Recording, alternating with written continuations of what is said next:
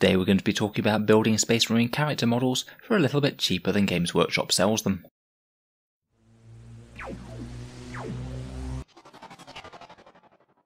Hello and welcome back to Auspex Tactics, the strategy focused 40k channel, where we're all about getting the most out of our miniatures on the tabletop. This video represents a little bit of a step forward with the channel as it is, as for the first time we've got some actual miniatures that I've painted in the background, rather than just Games Workshop's stock art. I've bought a fairly nice light box with the Patreon money to make these pictures happen a little bit. At the moment they are just shot on my phone, and I will be experimenting with a digital camera that I have as well. I must admit that the light box does work really well for photographing miniatures. It's far better than anything that I've used in the past, and I'll try and improve the photo shooting skills as we go along. With all that being said though, today I just wanted to do a quick video talking a bit about Space Marine character models and how to get them for a bit more value for money in a Space Marine army. Now I'm personally quite of the opinion that for the majority of Games Workshop character models, they're really just not very good value for money in terms of pound or dollar invested for the amount of cool miniatures that you get out of them. I'll admit that some of the recent sculpts are very nice indeed, in particular some of their new Primaris character range, but a lot of their older style Space Marine character kits just really aren't significant departures from the mainstay of their model line. So when I wanted a few extra Librarians and Smash Captains, I wanted to look for a way that made some fairly convincing ones without having to pay something like £15 to £20 per miniature. Indeed, Space Marine Smash Captains, that's a captain with a jump pack and some sort of fighty close combat weapon such as a Thunderhammer, are pretty problematic to obtain in a normal way just because Games Workshop doesn't sell a generic captain kit that has a jump pack and a bunch of options.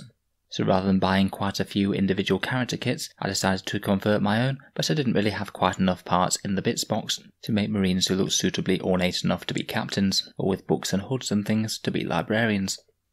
So one of the things that Games Workshop sold that caught my eye was the Dark Angels Veterans kit.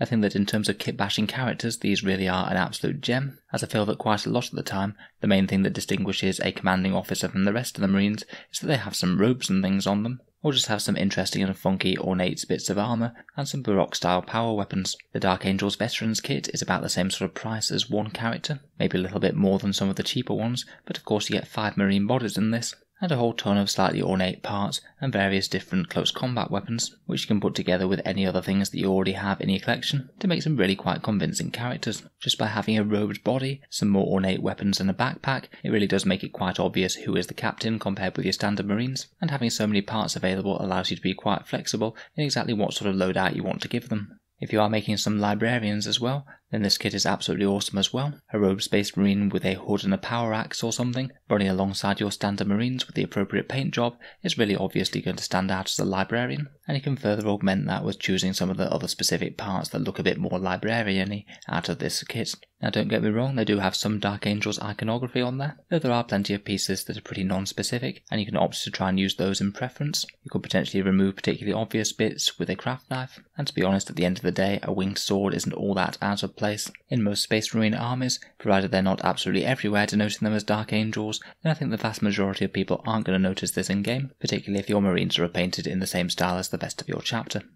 The other kit that I highly recommend for kit bashing captains are the Blood Angels Death Company. Now my own Space Marine chapter certainly has some Blood Angels tendencies going on, and they're the army that have run them as most frequently over the years. That means that I'm really not too bothered about the Blood Angels iconography, which is fairly prevalent on the Death Company Marines, but again I think on ornate characters, particularly if it's mixed with the Dark Angels bits, it's not going to be too obtrusive. Their winged gems will blend in pretty well when they're painted in your own chapter's colour scheme. Death Company are great for getting things like Thunderhammers and jump packs, exactly what your Smash Captains are going to want, as well as a few fancy ornate power swords and power fists should you want to go that way. I do quite like the legs on these ones as well for Smash Captains, as they're a bit more dynamic than the more static posed Dark Angels, and for jump pack characters is a bit more fitting should they be coming down out of the sky.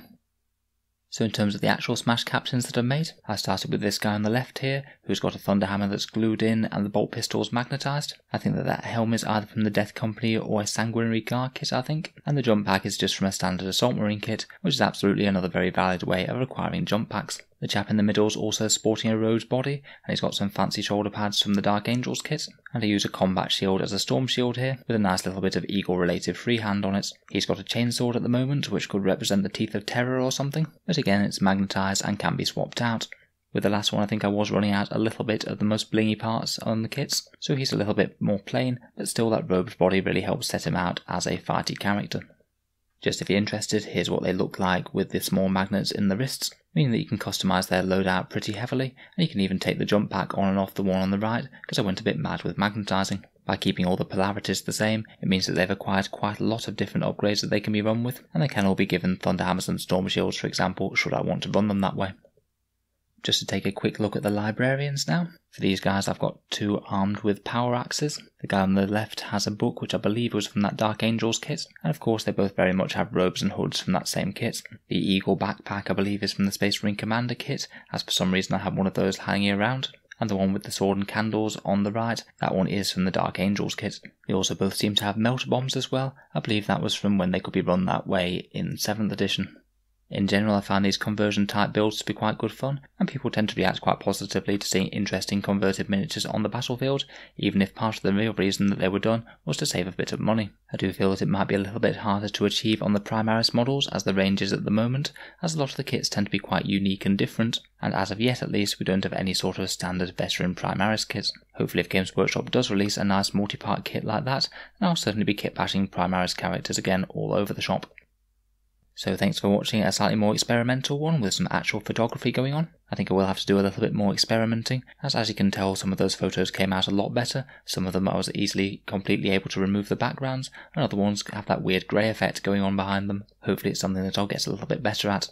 If you've got any other tips for economising or good kits for kit bashing characters, then please let us know down in the description. It's always good to save a little bit of money as and when it makes sense. If you are thinking about buying any 40k in the near future and you'd like to help support the channel, I'd just like to mention the affiliate links that I have down in the description below. There's one for Element Games, the discount retailer in the UK, and for Amazon, who stock most 40k products in the US. If you give one of those links a click before making a purchase, then a little bit of the money goes to support Auspex Tactics without costing you any extra at all, so it can be a nice way to support the channel if you were thinking of buying something anyway. In any case, a massive thank you for listening, and I'll hope to see you guys next time.